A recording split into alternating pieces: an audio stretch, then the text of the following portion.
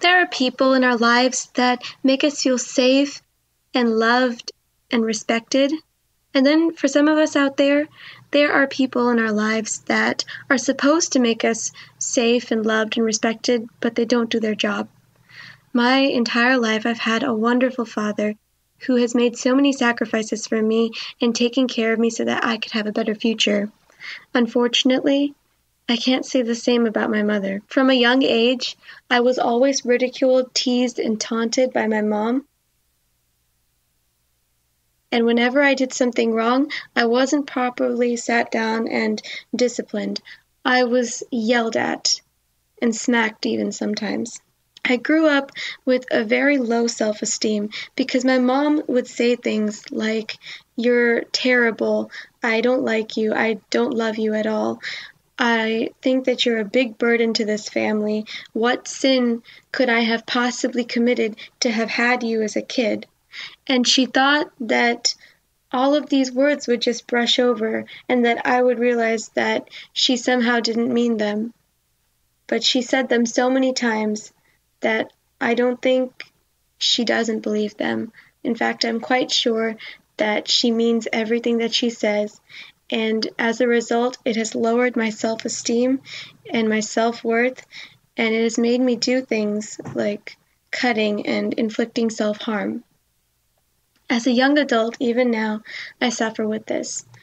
Of course, I've stopped inflicting self-harm, but I have struggled with my self-worth so much.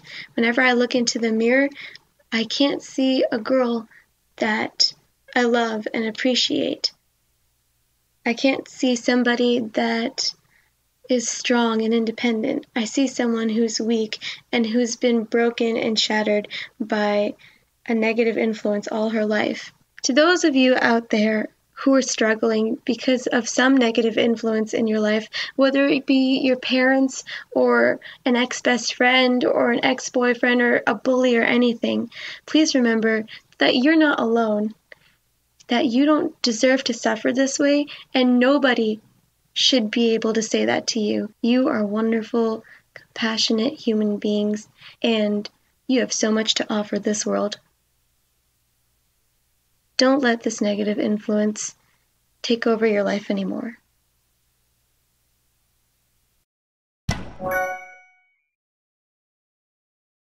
I was an extremely nervous and shy kid, the type that hid behind their mom to avoid any social interaction. My first day of grade 1 was a complete nightmare. My dad dropped me at school and I begged him to go to class with me. I couldn't stand the thought of being alone in a room full of strangers. I cried and cried until he said yes. Turns out I was the only kid in class with a parent sitting beside me holding my hand.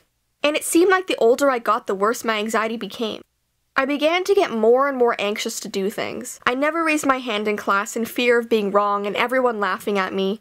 One day the teacher called on me to answer the question, and I sat there shaking and sweating in my seat, trying to form the words I wanted to say. Finally, my answer came out as a stutter and a few people chuckled beside me. And yes, I ended up being right, but it took so much effort out of me. In grade 8, we started to do a lot of presentations in class. I would always memorize what I needed to say, but the moment I stood in front of the class, I would forget everything. I would stand up there completely paralyzed. There was this one time when my teacher called me up to the front of the class to present, and as I was walking up, I tripped over someone's foot, knocked over the projector, and landed right on my face. I stood up as fast as I could and ran to the girls' bathroom to cry. I felt like I was always embarrassing myself. Even school dances were a struggle. I would stand against a wall while everyone had a good time.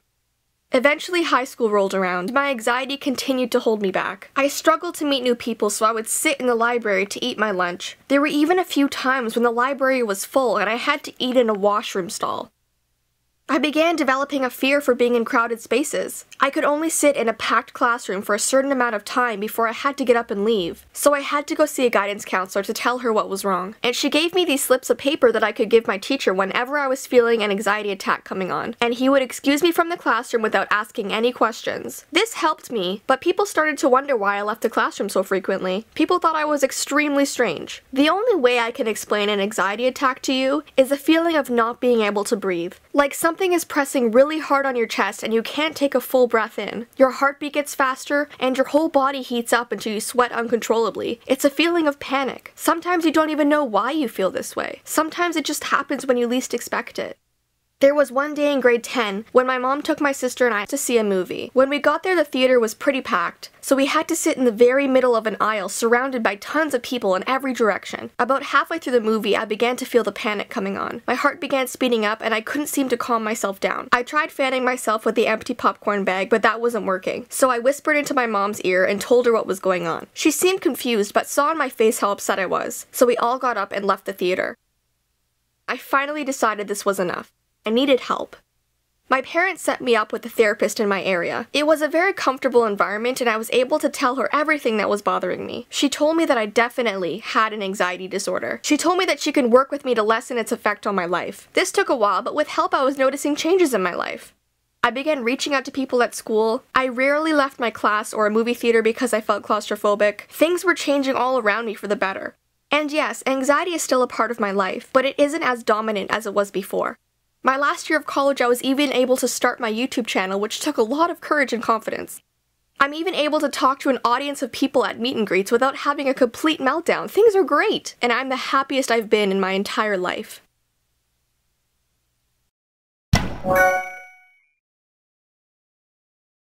When I first went on study abroad, I was super excited. Everyone always tells you it is the best experience of your life, and you won't want to come home by the time it's over.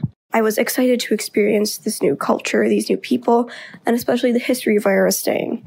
So I finally got off my flight, made my way to my dorm, and I remember looking out the window for the first time and just getting this feeling of dread. I was alone in a country I had never been in. I didn't know anybody. I was just thinking, what had I gotten myself into? So I called my family up and I said, to be honest, I don't know if I made the right choice. So my sister called me back and said, well, I went on study abroad and I had the same feelings at first. You feel alone, you feel scared, but you'll adapt and you'll have a great time. So the first week went on. I met some very nice people. I saw some beautiful sights, but there was almost this veil over my eyes as if I wasn't really experiencing what I was seeing. People would always ask, how's study abroad going? What are you seeing? What are you doing? Are you having a good time? And there's such a pressure on you in study abroad to have this fantastic life-changing experience. So I would just kind of smile and nod.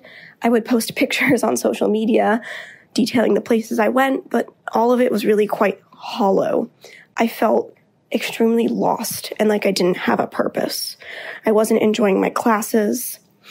I was having trouble making connections, and I overall just was desperate to go home. My family had spent so much money on this trip, on my college, and the education I was receiving, and I was afraid that going home would make me a failure. So after 2.5 months abroad, I reached a point that I think was finally my breaking point. I felt like there was no escape. Like, if I went home, I was a failure, but if I stayed, I would have to continue to be miserable and alone. So I called up my therapist and I told him how I really felt. And this was a point where him and I together decided I needed to go home. This meant I would not receive any of the credits I had worked hard on in my classes.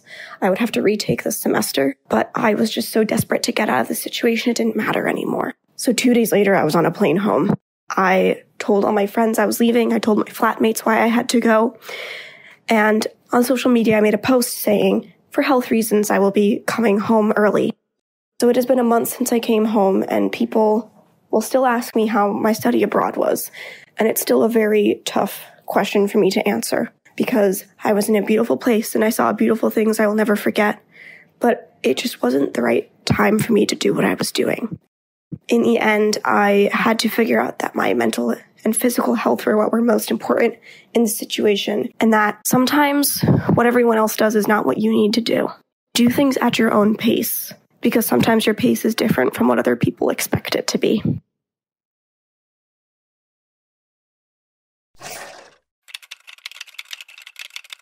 Oh my god, and we totally jumped off the cliff and had to swim all the way to shore because the dog chased us all the way to the end. Oh.